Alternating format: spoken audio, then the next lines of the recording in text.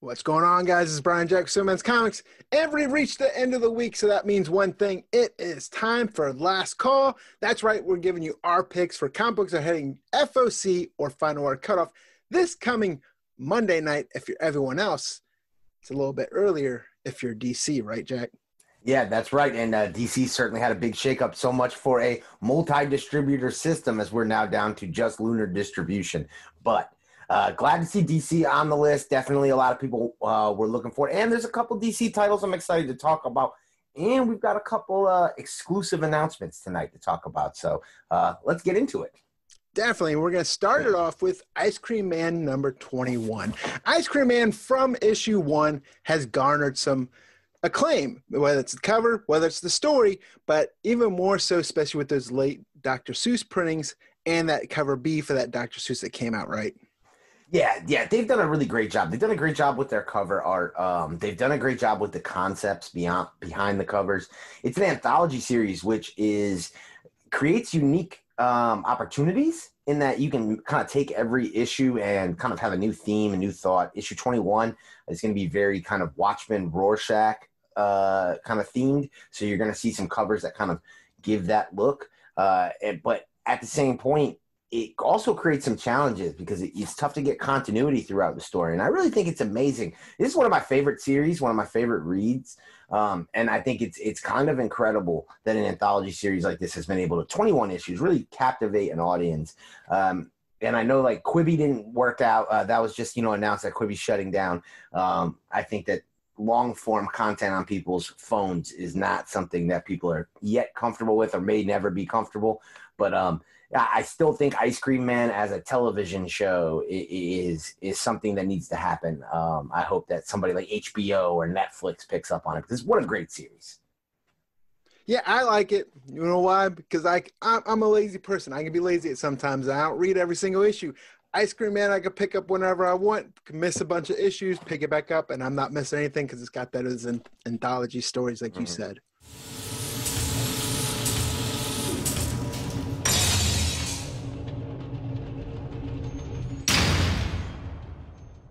Leaving Image, but staying independent, we're getting over to IDW with that Sea of Sorrows number 1. This one I'm really excited to read. Huge fan of this writer. He wrote another book for IDW called Road of Bones. It's just as badass. Yeah, and it's really that kind of reception that Road of Bones got. If you're not familiar, Road of Bones sold out, went to a second print. It came out kind of on the heels of Kanto. Around the time that there were a couple other kind of like big-time creator-owned IDW series that were making noise. And Road of Bones became a tough back issue for the number 1 issue, the first print. So I think it's kind of coming off of that. We kind of get a little bit of experience with the writer, and we kind of feel like, okay, this is a writer with some chops here. New series coming out, and this one is being supported clearly a bit more than Road of Bones because we're getting not only a 1 in 10 incentive, but again, this is why this one's maybe the sleeper of the list. This is one thing that Brian and I have talked about is you got to pay attention when IDW puts these 1 in 25 incentives on these series, especially creator-owned series, where it's kind of more of a risk for a retail shop to jump on board. It's one thing when it's like Image or Boom, who's more known for it. IDW has still got that uphill climb in this department, but this is, the second series from this creator. Again, first one was a hit. I expect big things, and it could be under-ordered. So I like that 1 in 25 incentive, but I also think the 1 in 10, as well as the regular priced cover B is definitely books to be on the lookout for. So if this was one that was maybe not on your radar, again, this is why the Last Call show was great because I think we can give you a last chance opportunity to maybe get in on the ground floor with this one. Yeah, this is one I was also fortunate enough to get an advanced PDF for. So if you like Road of Bones or if you like horror comics, this is definitely one that you're going to want to pick up. And that's why you should pre-order it before Final Word Cutoff and maximize that discount.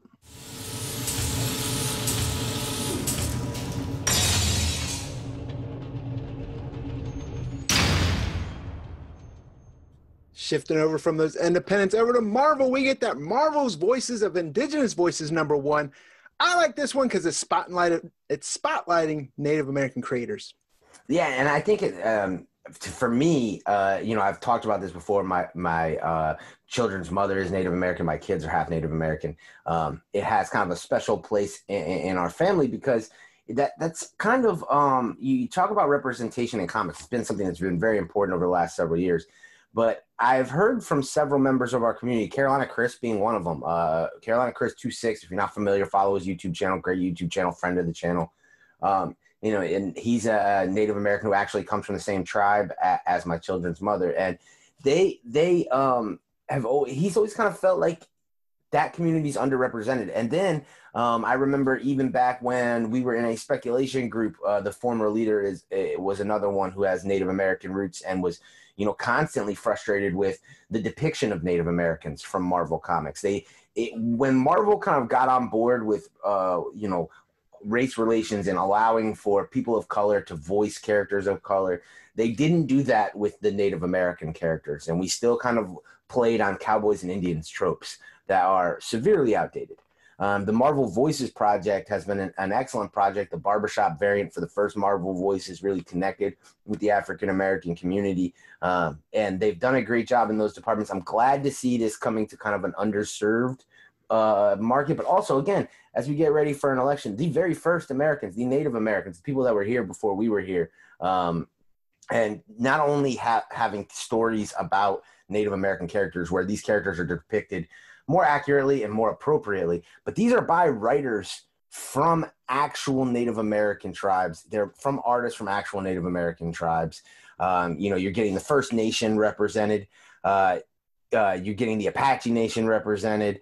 You're getting several others. And I think that's really cool of Marvel to go ahead and take this kind of like one step further. And so I hope that this book does well and has kind of the reach that we see the Marvel Voices original book, which has already gone to new printings. We've talked about that at the end of our show previously. And as well as those Native American variants that are going to be hitting. We've talked about that from Jeffrey Vareggi.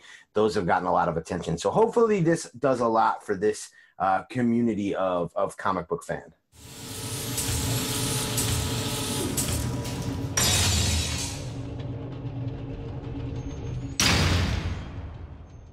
Here's a title that's probably on a lot of people's radar, but don't wait till its release day. Get that discount, pre-order before FOC, and we are talking about that symbiote Spider-Man King in Black #1. Yeah, and I know that sometimes people get kind of turned off by the tie-ins. I think we have to give a new big crossover event like this a chance. You got to kind of check it out, and this one is definitely big. Look, you're gonna get one-shot tie-ins. You're going to get tie-ins to the regular series. They just put out the total checklist. It is large. It is very indicative of Absolute Carnage. But again, who amongst us doesn't really feel like Absolute Carnage delivered? It was certainly something that we spent 6 months talking about on the channel. So this is the time. I think that we've been anticipating King in Black for a while. But we're at that point now where we are ready to start getting into it, and I think that you do not want to miss these early kind of nuggets of the story coming in, other one-shots and crossovers. So Symbiote Spider-Man King in Black, that's the first one that I will be paying attention to. Yeah, I'm probably not going to pick up all the tie-ins. I'd say it all the time on this channel, especially with Marvel. I tend to pick up more DC tie-ins than Marvel, but this is one I'm definitely going to pick up just because I'm a big fan of Peter David, and he's the writer on this, so definitely going to pick this one up.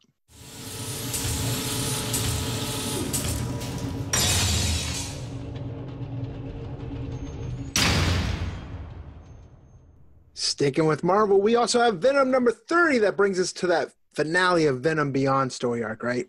Yeah, that's right. This has been a big-time arc, and it's had just incredible buzz from readers to speculators to collectors to those old-school symbiote fans. This has kind of touched on everybody, and everybody's been excited about it. And again, and when we say everybody, that includes retailers, so much so that we want to give a big shout-out to BlackCapeComics.com, who has brought us an exclusive variant to debut right here on the channel today. Have they, Brian? That's right. They are going with an homage, but not just any old homage. They are going some dark period art with Saturn Eats His Son, painting that I wasn't quite familiar with until I saw this, but it is a great homage. It's a Mike Mayhew variant, and it's going to go on sale Wednesday, October 28th at 8 p.m. Eastern.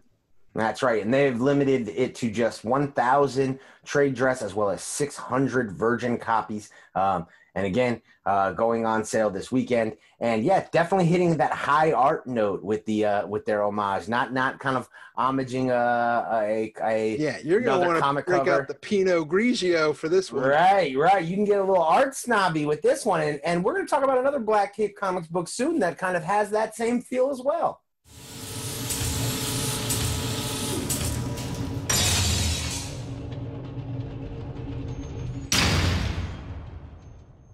Next up, getting with DC. Yes, DC's on the list. We've heard the comments. People want DC books. So we got it right now. We have Batman number 103 that has that gorgeous Francisco Martina B variant, but it has that design variant as well. But I'm kind of meh on this. It's like Bugle Boy Bruce Wayne. Yeah. Don't love the design variant.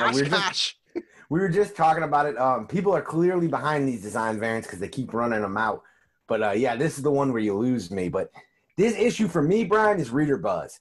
You're talking about Batman going toe-to-toe with Ghostmaker. Ghostmaker's still a character. So many questions, so many, things left unanswered.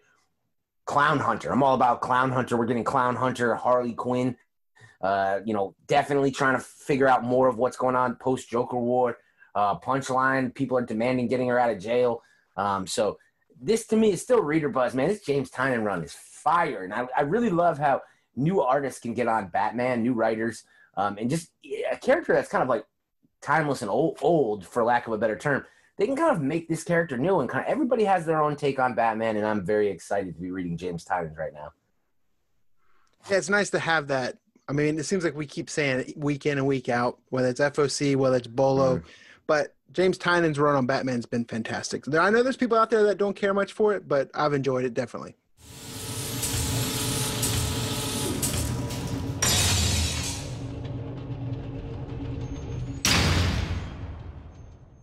Sticking with DC, we just talked about the first issue this week on the Bolo Show, but we get that Sean Murphy creator series, writer and artist. That's right, we're talking about Batman White Knight, Harley Quinn number 2. Yeah, and this one's really easy for me to talk about because we just talked about on the Bolo Show how the Batman White Knight, Harley Quinn number 1 caught people off guard, and everybody was kind of scrambling for it. Had serious reader buzz. People are running to pick it up. We talked about how we thought maybe by the weekend this thing would be kind of sold out. This is not one you want to sleep on. Issue number 2, you're going to see that print run drop 50%. So make sure you are pre-ordered by FOC. Hit up your LCS, wherever you buy your comics from, blackcapecomics.com, great source, 50% off of pre-orders. They ship absolutely safe and secure in that comic tank mailer. So yeah, wherever you get your comics from, this is a series you're going to want to jump on.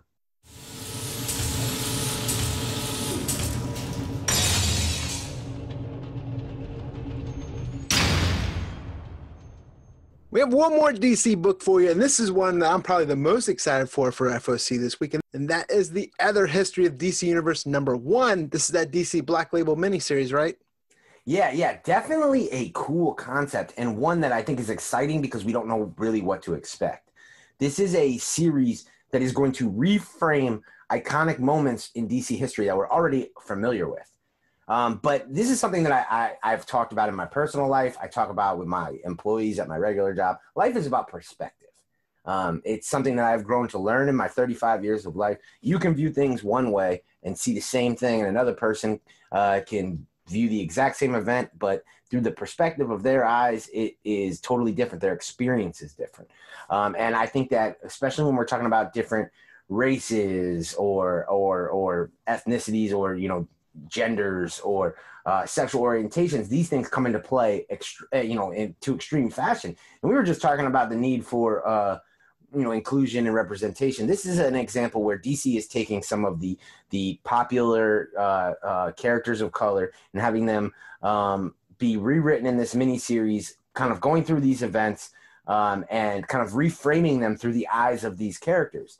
So it's going to be really kind of a unique series. We've never seen kind of this like retake on things. And certainly, look, this isn't a situation where we're trying to be political or anything, but this is a well-known fact that in the history of comic books, a lot of these African-American characters that were created in the 70s, and I don't mean to make light of it, but they were written by white guys who tried to use their best black voice, and it kind of comes off campy and silly. It's been touched on in the Luke Cage TV show. It's been touched on the Black Lightning television show on the CW. So here, we're going to get the perspectives of Jefferson Pierce, a.k.a. Black Lightning, his daughter Anissa, who is known by the codename Thunder, Mal Duncan, who's a little bit lesser-known character known as Harold, his wife, who's more well-known due to Teen Titans, Karen Beecher, Bumblebee, Renee Montoya as the Question, and Tatsuo Yamashiro as Katana. 5-issue miniseries from Black Label. So also being Black Label, right, it's going to be a little bit more mature theme. They're going to go there. It's going to have a 1 in 25 variant. Right, which you don't see a lot from Black Label. So getting that incentive. And you mentioned Giuseppe Camicoli on the covers. This is really an incredible. I think it's going to be overlooked too, sadly. I think that this isn't maybe one, when you look at some of the other releases coming this week, some of the other books that are going to have people like doing exclusives and things like this. This one may get overlooked, but I'm excited. And I think if you enjoy like the Black Lightning television show, this is a definite must for you. So there's the main picks we have for you. We had a couple indie picks, but we didn't give you the indie showcase, which we're going to get into right now. This is the indie showcase portion of The Last Call, presented to you by Black Cape Comics at blackcapecomics.com. You can pre-order all the books we've talked about on here, but like we say, they're big fans of the indie books, and we have one for the indie showcase, and we are going to talk about Something Is Killing the Children, number 12. That's right. Now, we talked about Something's Killing the Children, number 11, just recently on the Bolo Show. This is a series that is going to continue the heat. Number 12 has all kinds of fire surrounding it with a Peach Momoko incentive. That is something that you are going to want to be on the lookout for sure. On top of it, you got the reader buzz. The fact that now this series has increased in readership size, which is not normal. This is Walking Dead-ish. This is why I've made this comparison before, and people have chewed my head off. But it's Walking Dead-ish that you were sitting here 11, 12 issues in, and we're starting to increase print runs rather than drop drastically from issue number 1. That tells you the hallmark of a truly, truly iconic series. And, Black Cape Comics, they want to be a part of this. And so they're sticking their claim. They absolutely. And, and we've said this for a long time. Even before we started working with them, they are some of the best producers of exclusive variants out there. And they think outside the box. Ben and his team at Black Cape Comics. And they did it again. So we just talked about that Goya Dark period, coming out of left field with that high art homage.